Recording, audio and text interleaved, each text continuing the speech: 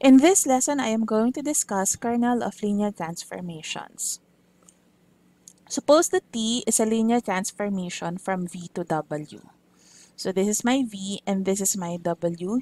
If I collect all the elements in V that gets mapped to the zero vector in W, so take note that this is the zero vector in W, that set is called your kernel of T and is denoted by ker_T. For example, suppose that our linear transformation is a function from the set of all 3 by 2 matrices to the set of 2 by 2 matrices, and it maps a matrix A to its transpose. Let us find the kernel of T. So by definition, we are looking for all vectors in V, but our vectors in V would be matrices in M32, such that it gets mapped to your zero vector in M23. What will be the zero vector in M23? I will call it 0, 2, 3. So this is just a zero matrix with 2 rows and 3 columns. If we look at our T of A equals 0, 2, 3, T of A by definition is A transpose. Since I am interested with A, if I get the transpose of this, I will get the matrix A. So this means that A is the transpose of 0, 2, 3. That is just a zero matrix with size 3, 2. So therefore, what have we seen here? The kernel of T is just the zero matrix in M32. So it only consists of a single element. Let us look at the kernels of the zero and identity transformation. Our zero transformation is a linear transformation that takes all of the vectors in V to the zero vector W. So it means that if this is your V and this is your W, everything here gets mapped to the zero vector in W, which means that kernel of T is the entire vector space V. What about the identity transformation? The identity transformation sends a vector in V to itself. What would be the kernel of the identity transformation? So we are interested in vectors V which gets mapped to the zero vector. Of course, this is in V. But T of V by definition is V. So therefore, the only vector that gets mapped to the zero vector is the zero vector. So therefore, the kernel of T is just also a single element, the zero vector. Here's another example. We want to find the kernel of the projection from R3 to R3 represented by this. So notice that this transformation takes a vector A1, A2, A3.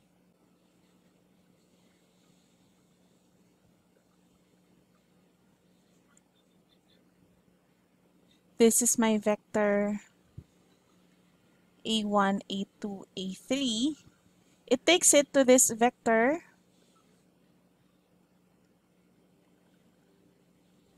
A1, A2, 0. So therefore, this is a projection of a vector in R3 to your two-dimensional plane over here. So for the kernel of T, we are interested in vectors in R3, A1, A2, A3, such that it gets mapped to the zero vector in R3. So let's look at T of A1, A2, A3, which gets mapped to the zero vector. By definition, T of A1, A2, A3 is A1, A2, 0. So this means that A1 and A2 must be equal to 0. So hence, we get that the kernel of T will consist of vectors whose first and second coordinates are 0, and the third coordinate can be any number. So let's just call it A. So that's your kernel of T. We can also say that this is the span of the vector 0, 0, 1. So notice here that the kernel of T is a subspace of R3 because the span of a vector is a subspace. Here's another example. We have T of A1, A2. It gets mapped to an element in R3 as follows. So we're interested in elements in R2 which gets mapped to your 0 vector in R3. Just like what we did earlier, T of A1, A2 by definition is A1 minus 2A2, 0, negative A1, and this must be equal to the 0 vector. So therefore, we have that A1 minus 2A2 is equal to 0 and negative A1 is equal to 0, which means that both A1 and A2 has to be equal to 0. So that means that the only vector which gets mapped to the 0 vector is the 0 vector. Therefore, kernel of T is just the 0 vector. Another example, let us find the kernel of this transformation from R3 to R2 wherein an element in R3 gets mapped to A times that element. By definition, the kernel of T is the collection of all elements in R3. Let's call that X, such that it gets mapped to the 0 vector in R2. But by definition, T of X is equal to AX. And what is this set, class? The set of all x such that AX is equal to 0. This is actually the null space of A, right? So let us compute the null space of A. If we transform A to its REF, we get the matrix 1, 0, negative 1, 0, 1, 1. And therefore, this means that we have a free variable at the third column, right? Because I do not have a pivot at the third column. Our pivots are at x1, x2. So let's say that x3 is equal to r. This means that x2 is equal to negative x3 or negative r, and x1 is equal to x3 or r.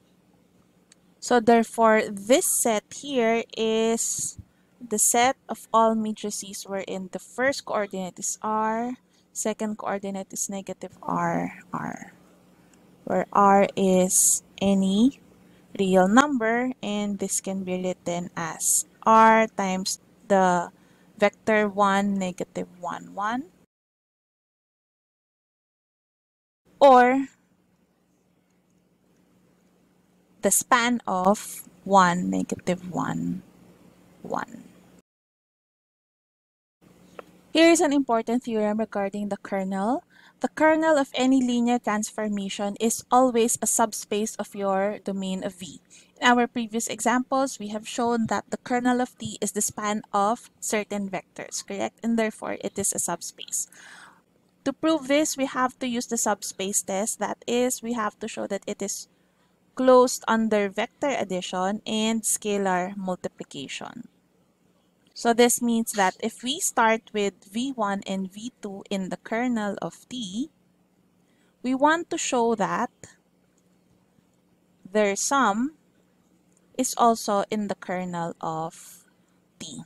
To show that V1 plus V2 is in the kernel of T, we want to show that T of V1 plus V2 is also equal to the 0 vector in W. So let us compute the image of V1 and V2 under the linear transformation T.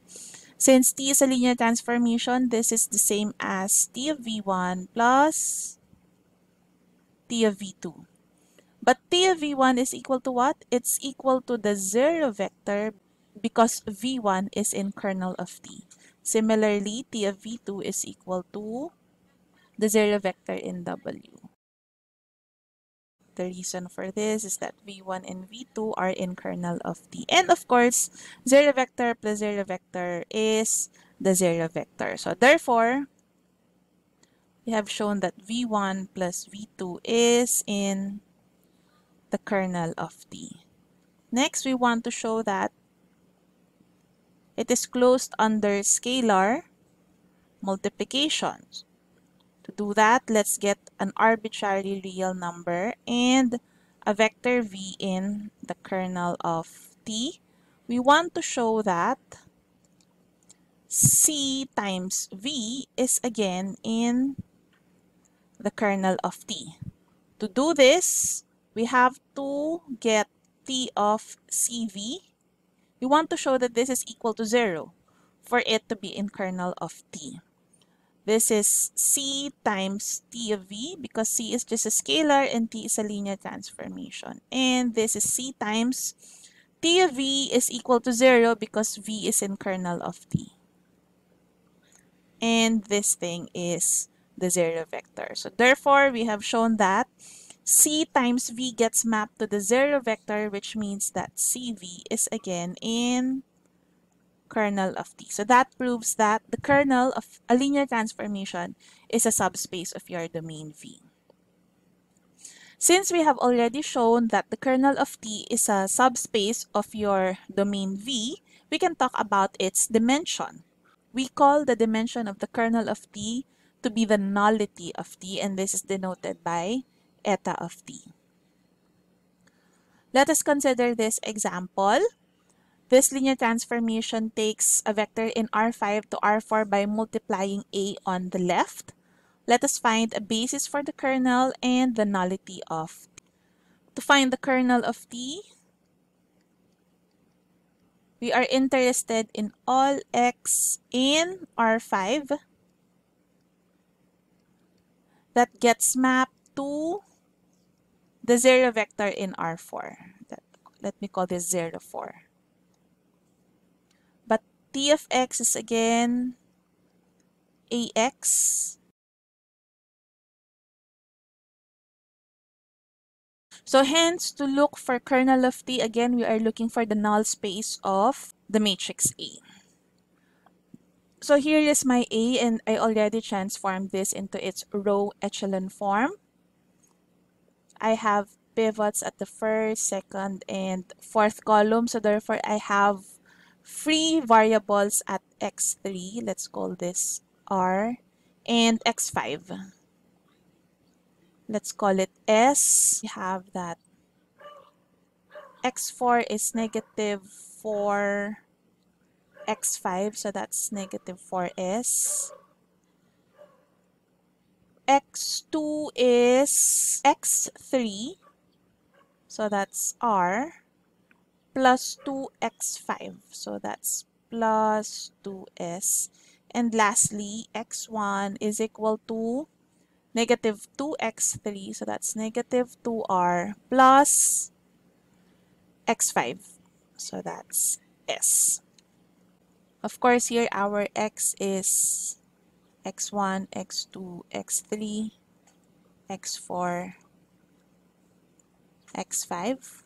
So therefore, the kernel of t is the set of all elements of this form. You have negative 2r plus s, r plus 2s, rx3 is r, rx4 is negative 4s, and x5 is s, where r and s are real numbers.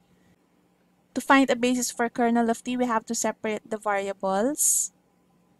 This is negative 2r, r, 0, 0, plus everything which contains s, 2s, 0, negative 4s, s,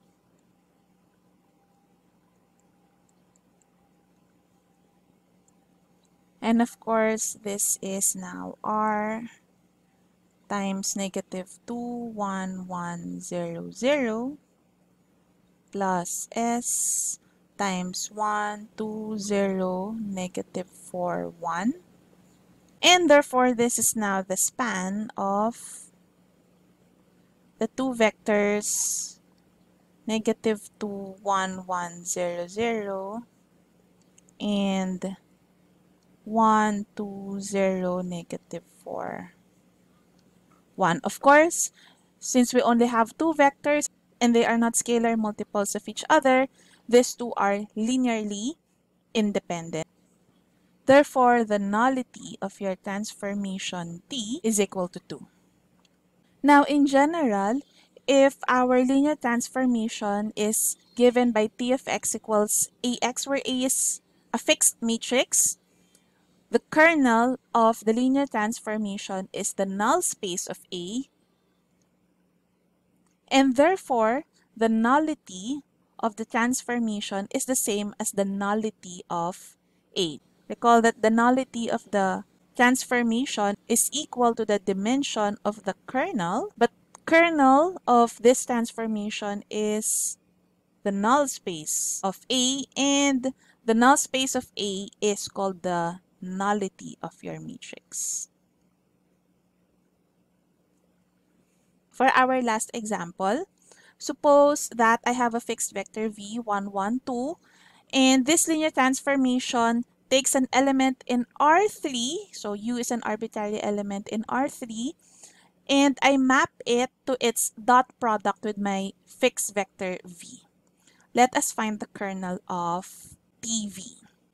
The kernel of TV is the collection of all U in R3 such that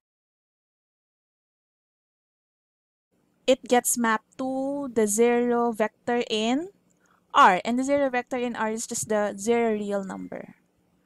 But by definition, TV of U is V dot U. What is this set? The collection of all U such that V dot U is equal to 0. Notice that this is the same as the orthogonal complement of V. Let us find the orthogonal complement of V. We have 1, 1, 2. Let's say that U is equal to A1, A2, A3. This must be equal to 0. By definition, this is A1 plus A2 plus 2A3. So therefore, I have a free variable at A2 and A3. A1 is negative R minus 2S. So hence, our U is negative R minus 2S RS. So this is equal to negative R0 plus negative 2S 0S. This is R, negative 1, 1, 0. I am looking for elements which would span my kernel of T. This is S, negative 2, 0, 1. So therefore, the kernel of TV, which is the same as VPerp, is the span of negative 1, 1, 0 and negative 2, 0, 1. Again, these two vectors are not linear combinations of each other, so therefore they are linearly independent. We can also say that the nullity of TV is equal to 2. In general, if V is an inner product space and V is a fixed element in V, the function TV from V to the set of real numbers defined by this, it maps a vector in V to the inner product of V with U. The kernel of this linear transformation would be all elements in V such that its image under the transformation TV is 0, where 0 is the real number 0. However, TV of U is the inner product of V with U. But what is the set? The set of all vectors whose inner product with V is equal to 0. In other words, this is the set of all vectors that are orthogonal with V. This is V per.